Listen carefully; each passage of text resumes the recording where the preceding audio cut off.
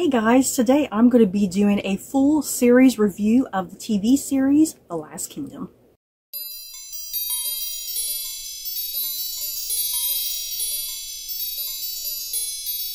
So, quick disclaimer before I head into this complete full series review of The Last Kingdom.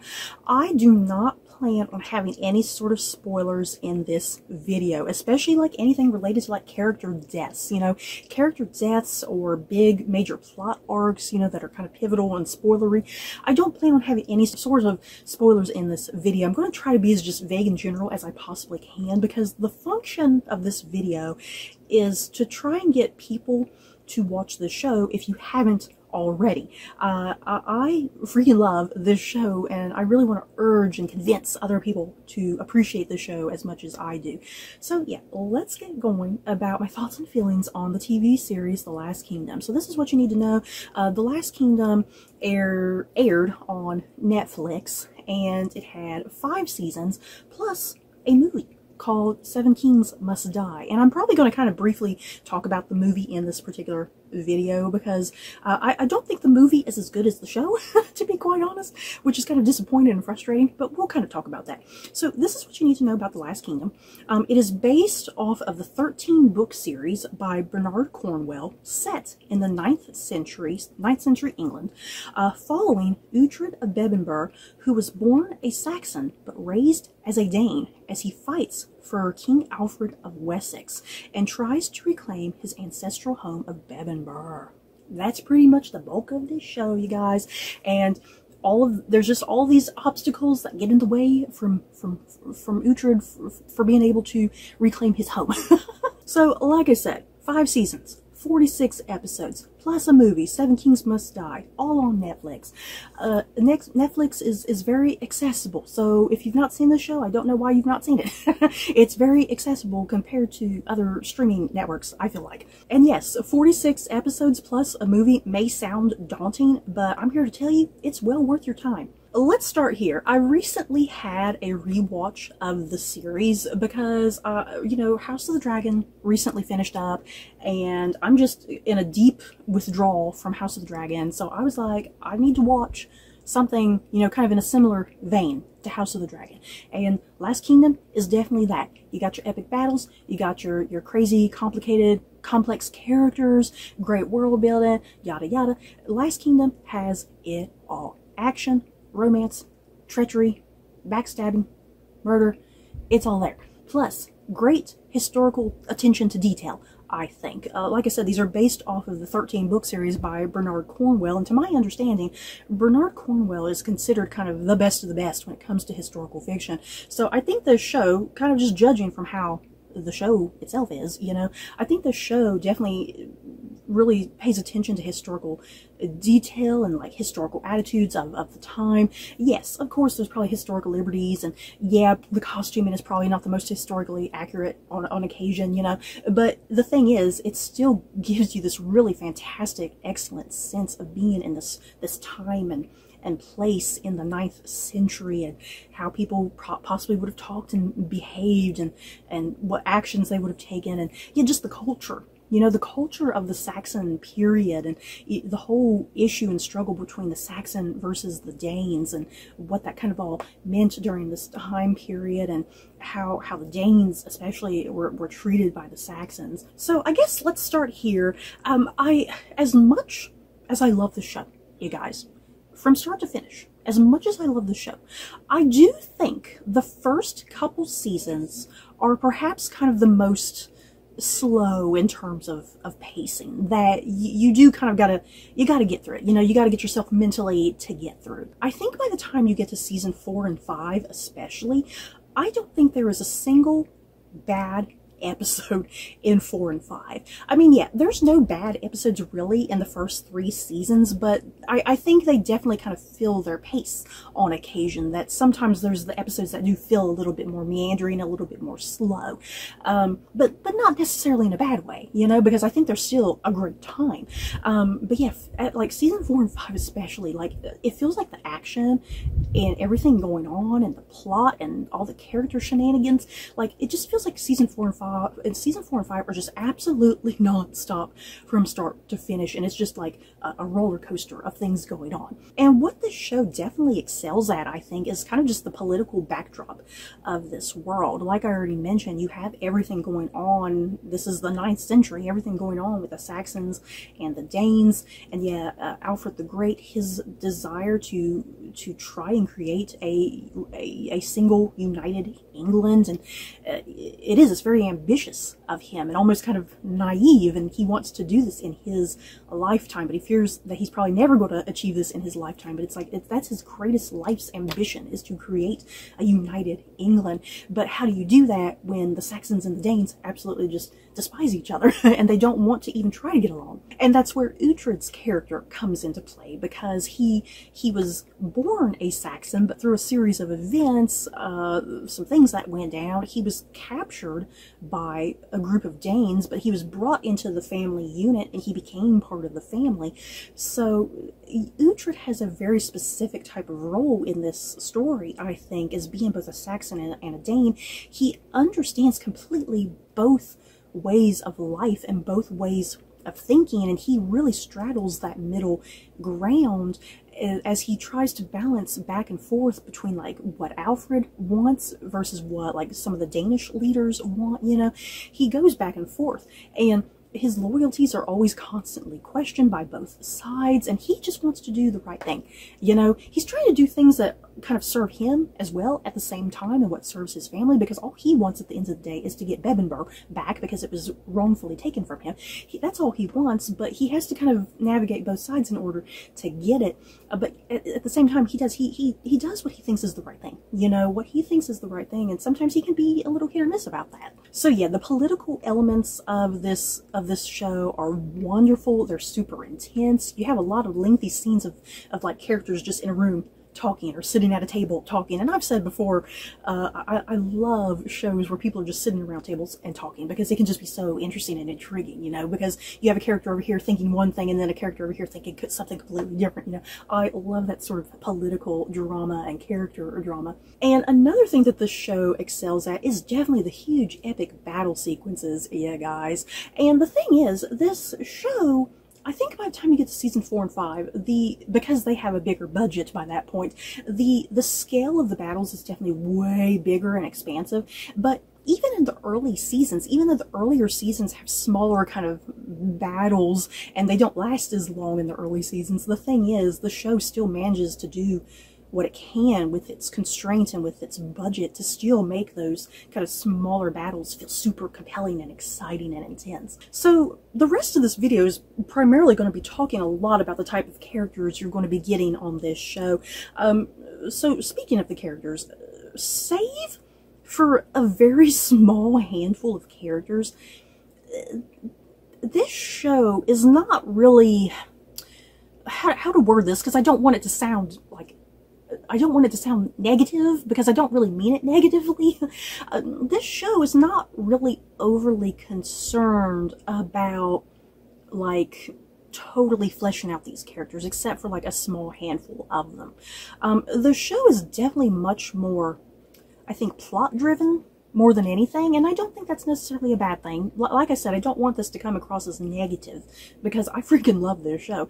But the show, it has a huge cast of characters. Once you get through this whole show, there's dozens upon dozens upon dozens of characters that inhabit this world. And for the most part, a good, huge chunk of them are kind of fairly one-dimensional in some ways. And again, I don't really mean that negatively, because like I said, this show is kind of more concerned with the plot.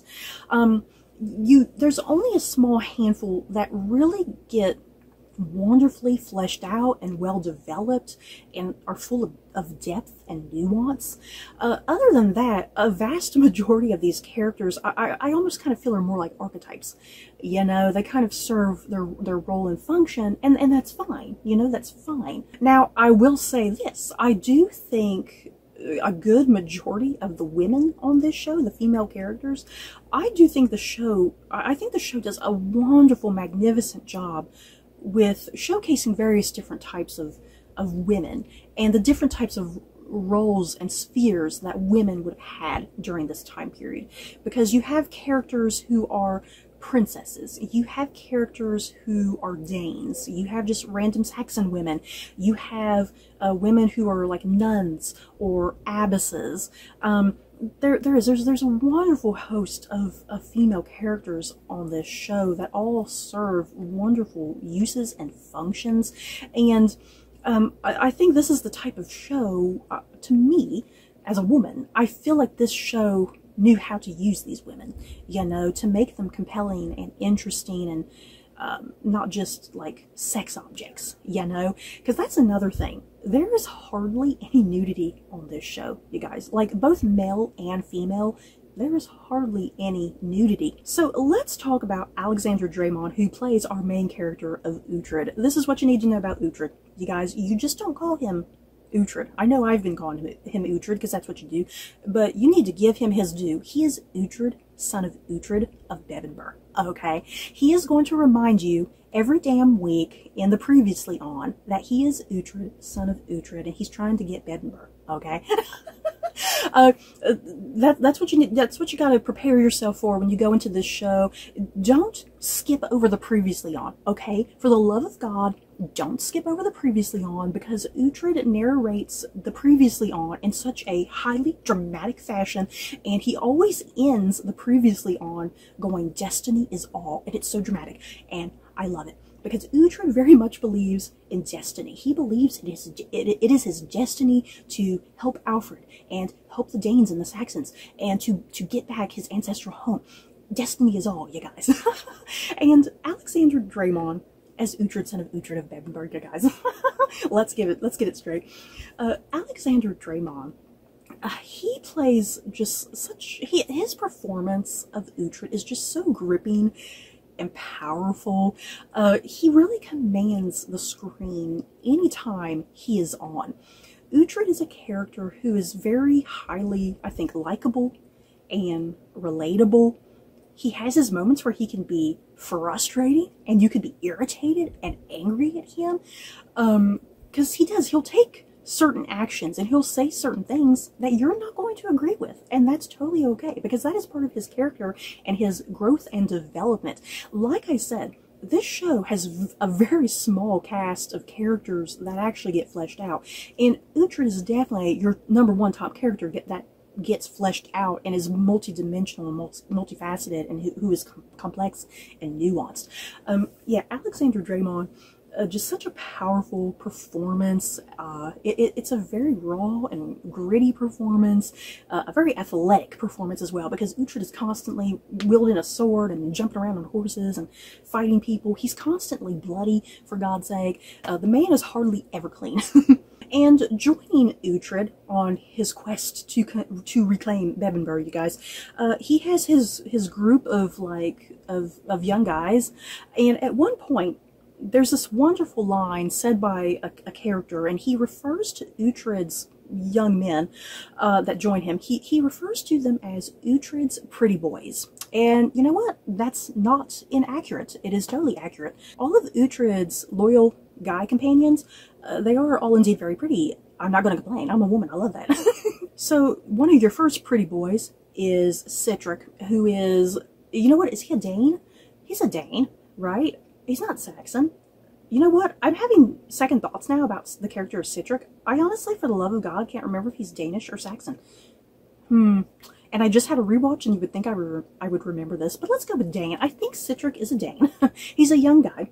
And then your next character that joins the League of Uhtred, you have Finan, who is an Irishman.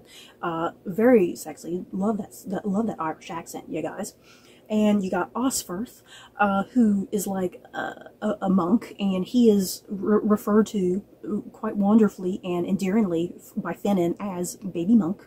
We all love Baby Monk, you guys. Plus, Baby Monk, you guys, is Aemond Targaryen over on House of the Dragon. Seriously, I'm going to show you some pictures. How does this guy right here on Last Kingdom, how does this guy on Last Kingdom go to this guy right here on House of the Dragon? Wow. Because this guy right here, Aemond Targaryen, goddamn, I love this guy. So yeah, Uhtred's pretty boys are definitely one of the highlights of this show. I love that dynamic that Uhtred has with each of these guys, because it's wonderfully comedic. These guys all have like some of the best lines of dialogue, and like I was saying, you don't have very many fleshed out characters on this show, and I think, unfortunately, the pretty boys, none of them are very well fleshed out at all. They all are kind of archetypes. They're all kind of just there to either support Uhtred or kind of go against him on occasion if they think he's doing something foolish. None of them have like really rich, detailed backstories that you can like richly dive into and spend hours and hours contemplating on, you know?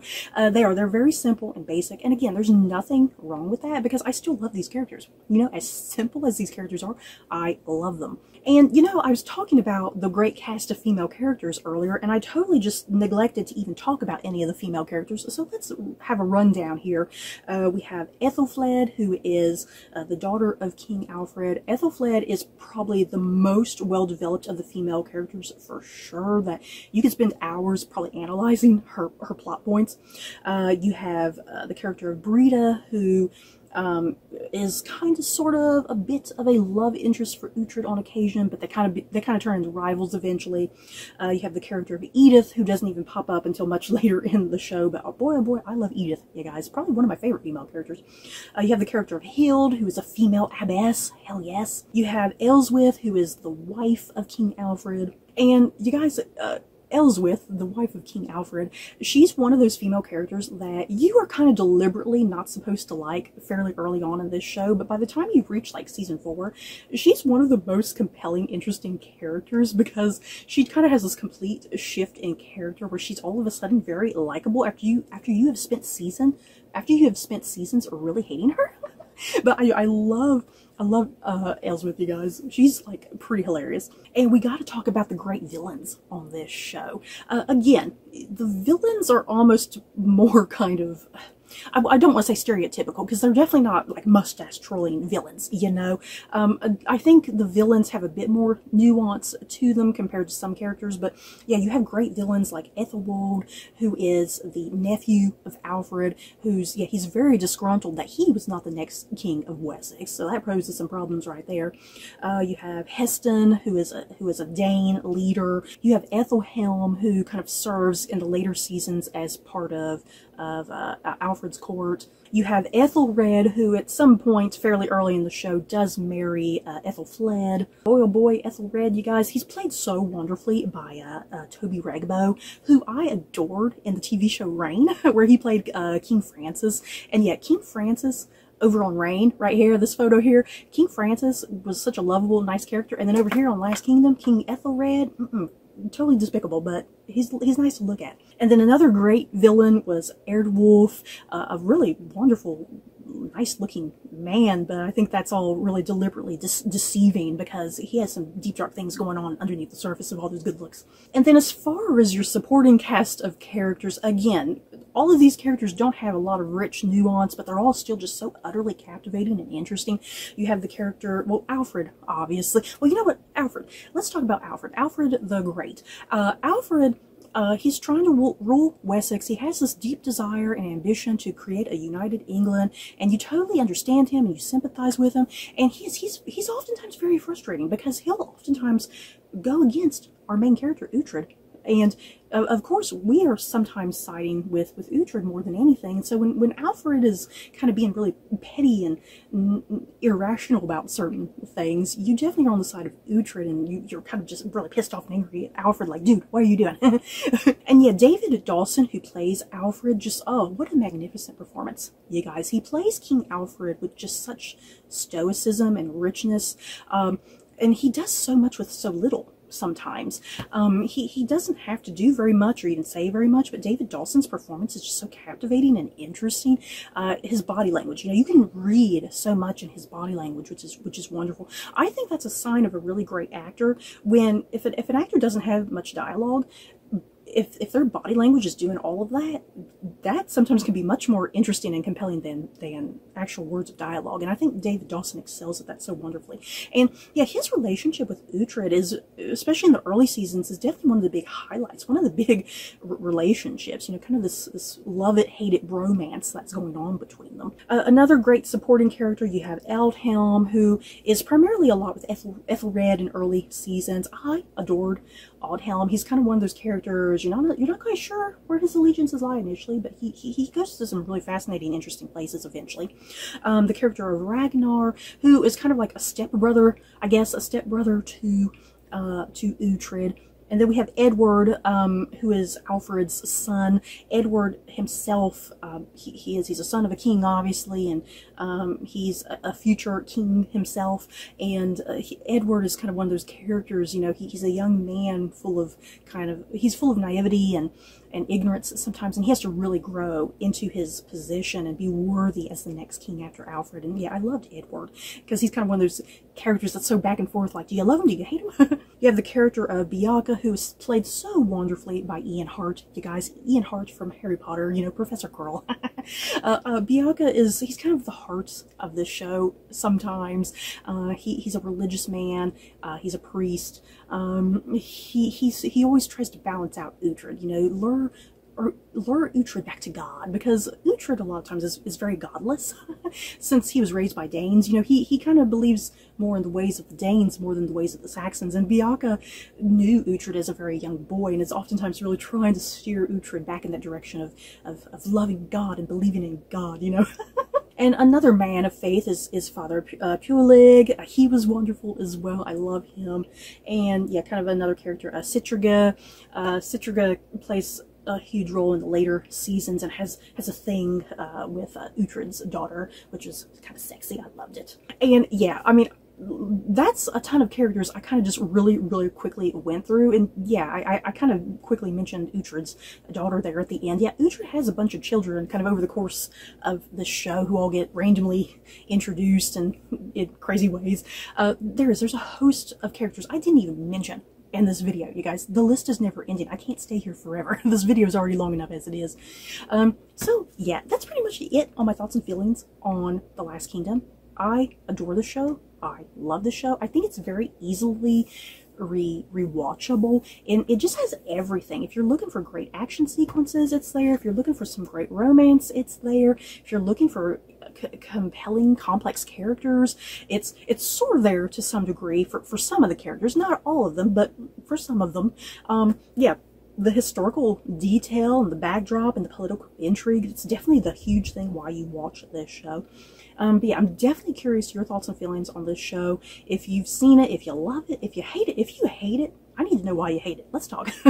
And yeah, did this review, like I said at the start of this video, the aim of this review is to get people who have not seen the show to push those people to watch the show, because if you've not seen it yet, I really truly think you're missing out, especially if this is your type of genre. You know, like I said, if you love things like Game of Thrones or House of the Dragon or Vikings, you know, things like that, you know, kind of really interesting world building type historical or even fantasy, you know, because fantasy can sometimes be in that realm of historical fiction, sort of, you know.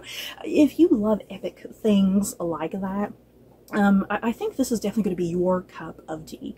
So you guys, that is it for my thoughts and feelings on The Last Kingdom. As I said, comment down below if you've seen this show or if you plan on seeing it sometime in the future. Don't forget to like, comment, and subscribe. And if you like this video, you may like these other videos. Bye guys.